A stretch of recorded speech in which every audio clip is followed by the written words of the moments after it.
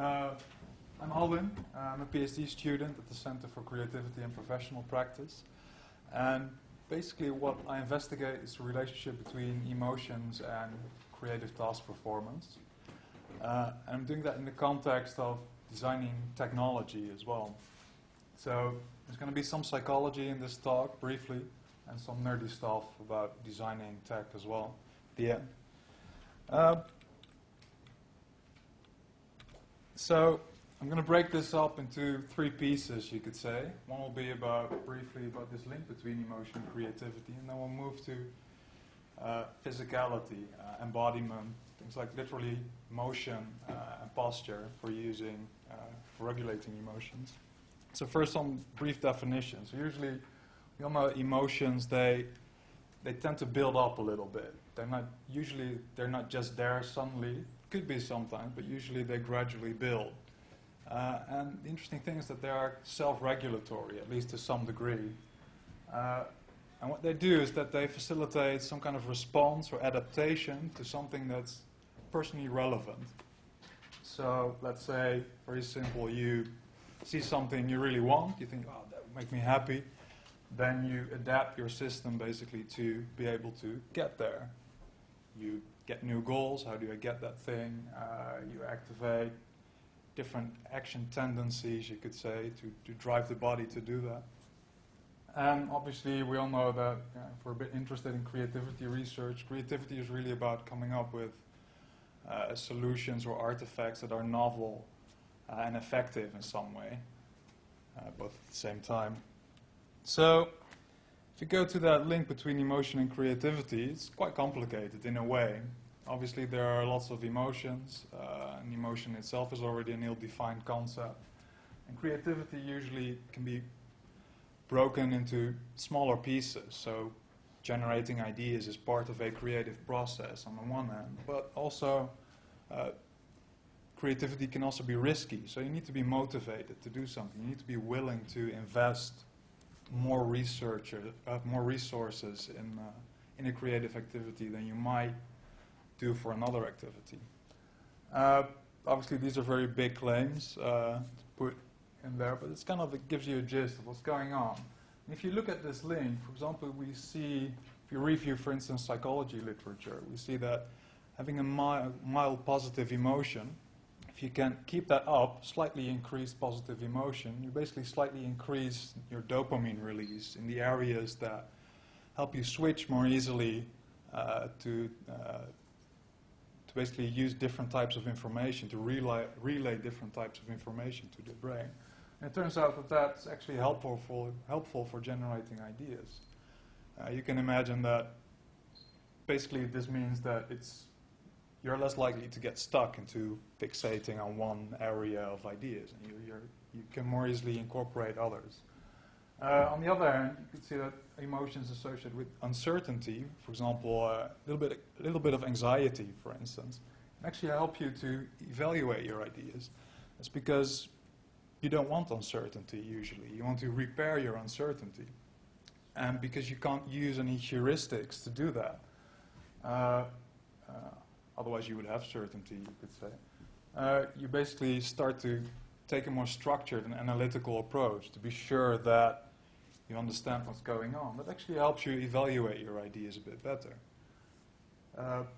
Then again, you could also look at emotions and try to parse them in relation to coping potential. And for example, people being angry, it's always a strange example, but for example, if you're angry people can take on the biggest guy in the bar, they think at least. It kind of raises your self-motivation, or at least your beliefs in your own abilities. And it's the same for happiness, and they're the same for pride, for instance. And actually, it turns out that these types of emotions tend to lift self-motivation just a little bit, which gives you an advantage in kind of going through the creative process as a whole. So there's lots of these things, and basically it boils down to the question, emotion constitutes some kind of adaptive response, and a creative activity, you could say, also needs some kind of thing that helps you perform better. For example, if you look at mild positive emotions again, you remember that would help you relay information more flexibly. And if you look at creative idea generation, then usually you would say that generating many and very different ideas can give you a small advantage, or at least it would increase the probability a little bit that one of these generated ideas is original or can be made original in later stages. So you could say that through these kind of cycles you could explain these different links. And for example, taking this uncertainty thing, that would mean that idea evaluation fares well by people being more critical, looking more critical at whatever they're evaluating. So that's kind of this idea about the link between emotion and creativity. So if you want to, I know this is a lot to take in very briefly. If you want to know more about that, I'll have a poster at Refactory as well. You can find me during the lunch and ask a lot of questions about that. We can discuss that. And back to the motion part, of course. What's the link between motion and creativity? It's maybe a bit strange. Well, we all know that, for example, when we see something we like, we might smile. The interesting thing with emotion is that there are different components. And all these components, they drive each other forward, but they also feed back into each other. And basically this makes sure that this is about this self-regulatory process of emotion, you could say. Because you could imagine the following. Let's say you see something, you want that. You have the action tendencies. The action tendencies are brought about to actually get that thing. You get new goals. How do I do this? Obviously, getting new goals feed back into how you evaluate things. You have somatic responses that would support these actions. For example, neuroendocrine changes like the dopamine release, other things, increased heartbeat, etc. And you also have expressions. And this is basically what it's about, this link between motion and emotion, this expression part. So basically it turns out that not only does smiling occur after seeing something nice, actually smiling while seeing something nice makes the nice thing even nicer. And so basically that's kind of a funny thing. And you see this in real life a lot as well. And you get this, you can basically turn this around at the same time. For instance, if we don't want to smile and if we don't want to feel that emotion, we can try to suppress it. So basically that would already tell you that the fact that you use your body to not feed back that motor expression, that motion, that would already kind of suppress and push back that emotional response. And the other way around, obviously, when actually you would make sure that the emotional response is congruent with the physical reaction, then it would kind of provide, it would reinforce that, it kind of provides positive feedback through that. And you would see this in laughing therapy, for instance, always a bit strange perhaps, but it kind of works. We thought we can use that for technology, maybe. Maybe it's weird, but I thought it was quite interesting to try that. So we're not focusing on smiling in technology usually. You're focusing on doing stuff, using your arms to do things, using your hands and fingers to control your devices. And we designed a study to actually check that. We're just interested, can we translate this stuff to regulate emotion? And for example, in our case, we would look at using arm movements, and we would design different arm movements based on arm movements that would associate with positive emotions and arm movements that would associate with negative emotions. And then just use them in kind of a technology setup, just use them to control some kind of device. If you go back to this idea between this link between emotion and creativity, that would mean that if indeed you can use the body to regulate emotions, to kind of drive emotions into a specific direction, that would also mean that if you would drive it into a more positive direction, that would help idea generation. And that's basically what we tested. So we did the often disliked alternative uses task, in which people are basically asked to generate as much uses as they can for a brick, original uses, that is. And we used an experimental setup to do that. And to assess this, we basically analyzed people's ideas. We counted the ideas, how many ideas do people come up with. How many different semantic categories are people using? Basically, that would reflect some kind of flexibility, so the ability to switch, to think differently more easily.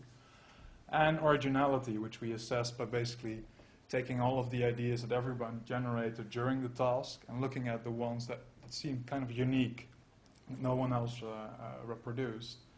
And we assess the emotions simply by having people mark on a Likert scale, saying, you know, I felt more negative afterwards, I felt more positive afterwards, just self-reports. So slightly about the design. So basically the positive emotion gesture that we designed is very simple. It would just be something like this. And you would,